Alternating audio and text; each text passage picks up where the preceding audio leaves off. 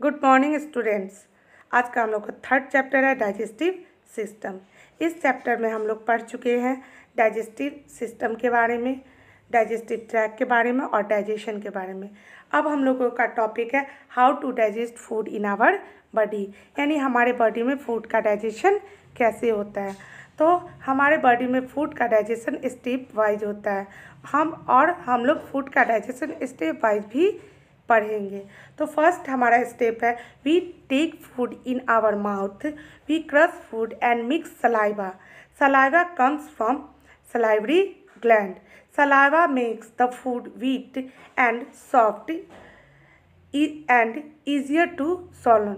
Tongue helps to taste food and it helps to mix and roll food. हम लोग food को सबसे पहले अपने मुंह में लेते हैं और उसको दांतों से क्रश करते हैं। क्रश करने के बाद क्या होता है कि हमारे मुंह में जो सलाइवा होता है, जो हमारे सलाइवरी ग्लैंड से आता है। सलाइवरी ग्लैंड आप लोग अपने स्क्रीन पे देख रहे होंगे कि सलाइवरी ग्लैंड है का, ये सलाइवरी ग्लैंड है। और ये सलाइवरी ग्लैंड से क्या होता है, सलाइवा का सिक्रीशन होता है। और सलाइवा क्या करता है, फूड को गीला और सॉफ्ट करने में मदद करता है। जब फूड गीला और सॉफ्ट हो जाता है तो उसके बाद हमारे मुंह में टंग है। टंग का क्या काम है, तो टेस्ट लेना। और टंग का एक और काम है कि फूड को रोल करने में मदद करता है। और जब फूड रोल हो जाता है, सॉफ्ट हो जाता है, वेट हो जाता है, तो हमारे वो फूड पाइप के थ्रू हमारे स्टमक में जाता है। अब देखिए कि फूड पाइप ये कहाँ है, तो ये है फूड पाइप। इस फूड पाइप के थ्रू क्या होता है कि हमारे बॉडी में, हमारे स्टमक में फूड जाता है। स्टमक कहाँ है, आप देखिए कि स्टमक ये है, ये एक बैग की तरह है। यहाँ पे फूड जाता है। कौन सा फूड, जो हमारे मुंह में फूड रहता है वो फूड पाइप के थ्रू। तो फूड पाइप का अदर नेम क्या है, ओसोफेगस है। उस ओसोफेगस के थ्रू फूड कहाँ पे जाता है, तो स्टमक में जाता है। This food is crunched and digested with the help of digestive juice secreted from the stomach wall. उसके बाद ये क्या होता है, स्टमक में जब फूड जाता है तो वो फिर क्रंच होता है, फिर वो पिसते रहता है। पिसने के बाद जो स्टमक वॉल है, उस वॉल से जूस का सेक्रेशन होता है। The digestive juice contain enzyme. हम लोग जानते हैं कि एंजाइम क्या है, एक डाइजेस्टिव जूस है। ये फूड को डाइजेस्ट करने में मदद करता है।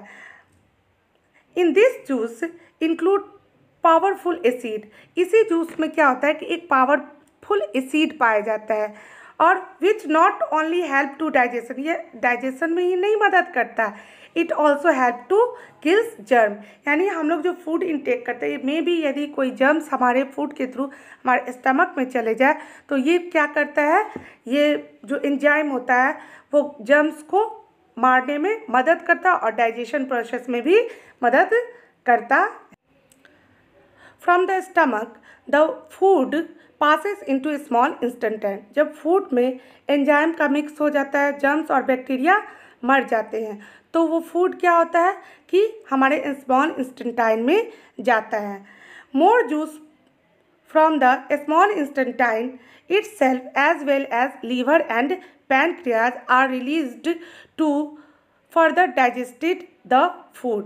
उसके बाद क्या होता है कि जब ये स्मॉल इंस्टेंटाइन में फूड जाता है तो लीवर और पेनक्रियाज से भी एक जूस का सेक्रेशन होता है जो फूड को डाइजेस्ट करने में मदद करता है।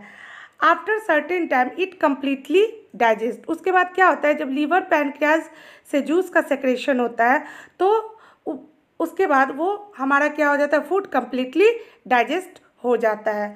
उसके बाद नेक्स्ट है कि nutrients are absorb into the blood mainly from the small इंस्टेंटाइन।